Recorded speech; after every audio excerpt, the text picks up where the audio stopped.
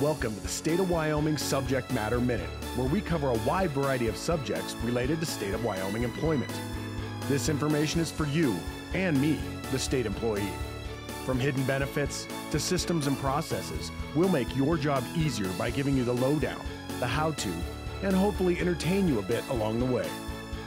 And now, today's Subject Matter Minute. Hello and welcome to another episode of the Subject Matter Minute. I'm Matt Nagy. Thanks for joining me. So I started putting together this episode last week when the weather was perfect, right? I hope everyone else was enjoying the most fabulous fall we've had in a long time. It may be coming to an end now, right? But I can't believe I had to work last week. I had the hardest time sitting here at my computer when the weather was like that outside. In fact, I think the state should have a perfect weather holiday or admin days. Maybe that's a good retention strategy the state should consider. All right, well, speaking of nature, I want to show you guys a little video of my wife's office in Steamboat. Okay, the quality's a little bit poor, but you'll get the idea.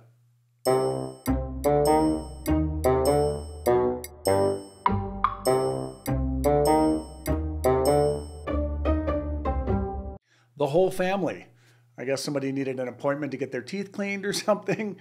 You know, it'd be cute, except for I also last week read that article about the wrestlers who were attacked by a bear up near Cody.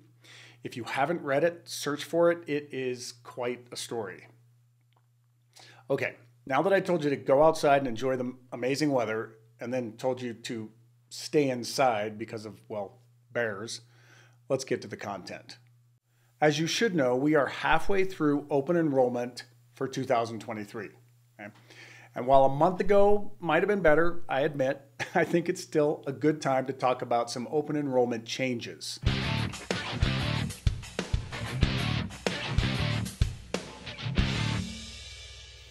So open enrollment starts on October 1st and goes through the end of November. This is the time where you can add, drop, or make changes to the benefits that we get through employees' group insurance.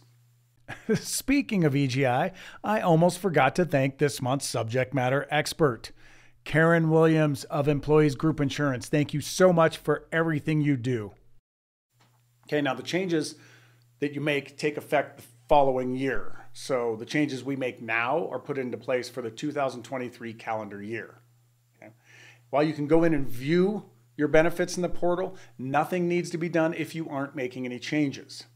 However, you need to remember that the flex medical and daycare have to be enrolled in each year if you want to participate in them. It seems like for me, the only thing that I change occasionally is the flexible spending account amount. And I guess last year I did drop the short-term disability as I figured I'd accrued enough sick leave for the short term, right? Otherwise, you can go in and change your health insurance deductible, okay? You can elect or drop preventive dental or the optional dental. You can elect or drop basic and voluntary life insurance. You can elect, drop, or change your vision plan. You can elect or drop ambulance coverage. You can elect or drop short-term disability or long-term disability. You can elect your flexible spending accounts for 2023, like I mentioned. And finally, you can add, drop, or change dependents where appropriate. Now, there are some small changes that will go into effect in 2023.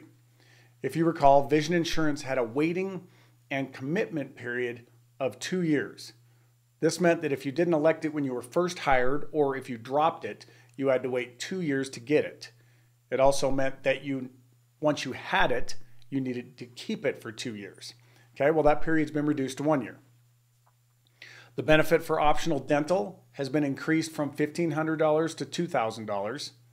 All right, so if you have optional dental, Delta Dental will pay up to $2,000 per calendar year for things such as crowns.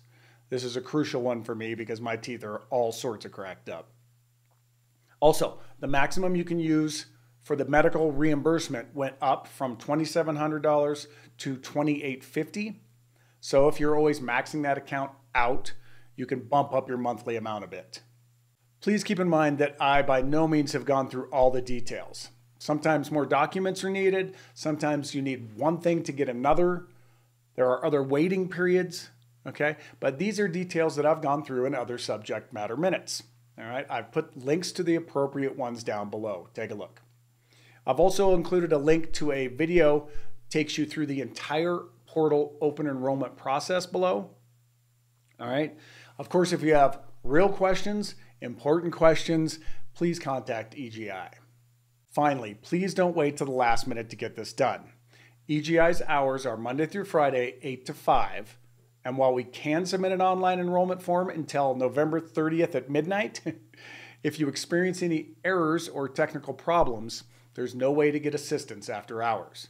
All right? They've given us like 2 months to get this done, so get in there and make it happen. All right, that's it for today. But before I go, I want to give a shout out to Travis McGinnis of Big Piney. It was great chatting with you last Saturday at the Wyoming football game. It's great meeting cool state employees like you. All right, everyone, go outside before winter hits. Go on a ride, go on a hike, sit on the porch. That is, unless there's been a bear sighting nearby.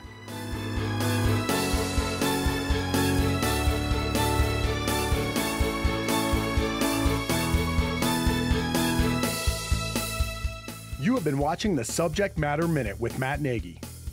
Please help us out by subscribing. And join us next month when we'll cover another topic of interest for all State of Wyoming employees. Again, thank you for joining us on the Subject Matter Minute.